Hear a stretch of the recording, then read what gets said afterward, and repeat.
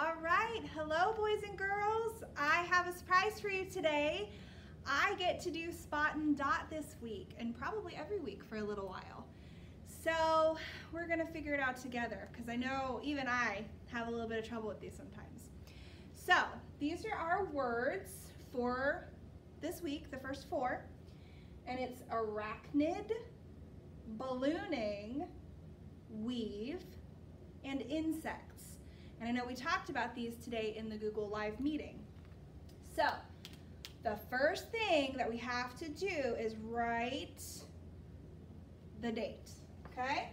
So it is 10, and today is the 5th, October 5th, and 2020, okay?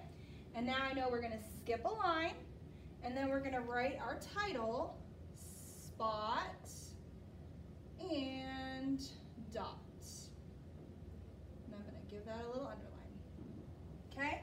Now I know that we skip another line and we're going to write words, syllables, and sounds. Okay? We're going to run the underline under that. And we're going to run our lines all the way down our page. And then I'm going to skip another line and write number 1 on the left side of my red line. Okay? So I'm going to look over here and I see our first word is arachnid.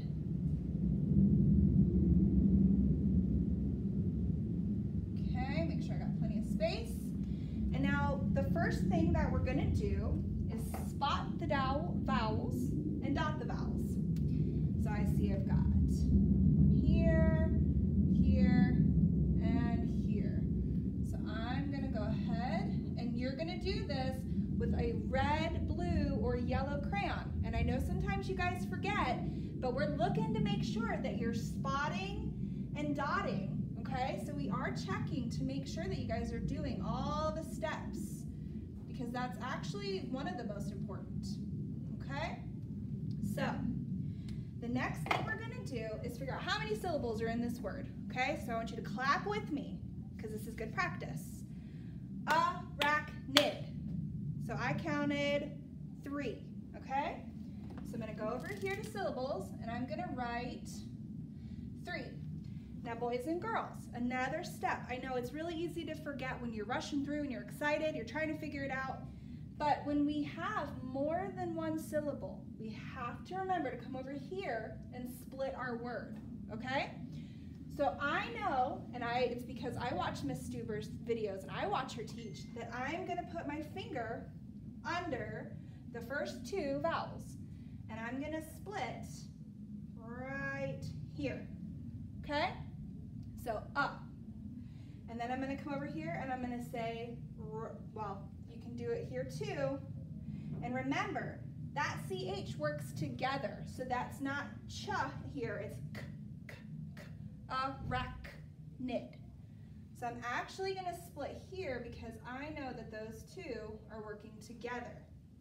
And now we're going to figure out the sounds. And I know this is always really tricky for me. So this one's kind of easy. We know it's just 1. And then we're going to come here to rack. K. I counted 3 sounds there. And then we're going to come over here. I, d. I, d. 3. So that's 3 plus 3, 3, 4, 5, 6, plus 1 is 7. So I'm going to come on the same line, and I'm going to write my 7. And just to double check, we're going to say it. D. 7. So it checks out. So good job, guys. All right, now we're going to do one more together. I'm going to skip a line, and I'm going to write number 2. And this one is ballooning. And I already see a couple exciting things about this one. This one's really tricky, which is fun. Balloon. Okay, so let's go ahead and spot and dot our vowels first. I see I've got an A here. Go ahead and do that. here I've got 2 O's. And we know that that's making that ooh sound. So we know that that's 1 dot because they work together. We'll go ahead and write those. And then I see we've got 1 more in ing. Now, boys and girls, I know we've talked a little bit about it, but if we were to take ing off of this word, we would have balloon, right? So I know that ing is a suffix, and what Miss Stuber does when she finds a suffix is she circles it. So you can add a circle there, and that's going to help us in a little bit.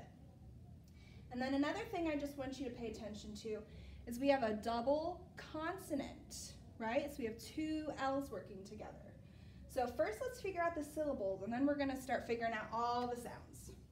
So, ballooning. I counted 3. Okay, so we're going to write down our syllables. And now, remember, when we have more than 1 syllable, we have to do what we did here and break apart the word. So, I know I've got my 2 vowels and that I have to do it, but I also know that there's an extra rule when we have a double consonant. I'm actually going to split it in between the double consonant. And then I also know that when I have a suffix, balloon-ing, I'm actually going to split it right there. So that really helped us, huh?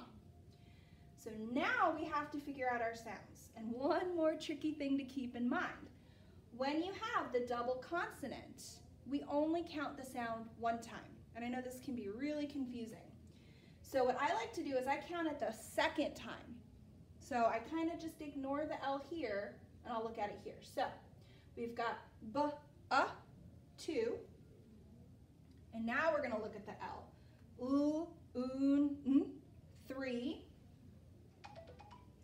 And now here's another tricky. This is the trickiest word ever. So we've got I, we know we've got that, but boys and girls, the ng sound, if you say it, ing, the ng work together, and they make an ing sound. I know it feels silly when you say it. So this is going to be I, ing. So we're going to have 2 sounds there. And if we add them together, 2, 3, 4, 5, 6, 7. We have 7 sounds again. And just to double check, let's go through and do it one more time. Ba, u, n, I, ing. 7. Okay? So, for homework tonight, I want you guys to skip a line. You're going to write number 3, and you're going to put weave. You're going to skip a line, put number 4, insects. All right? And I want you guys to do all 4 words tonight, okay? All right, good luck.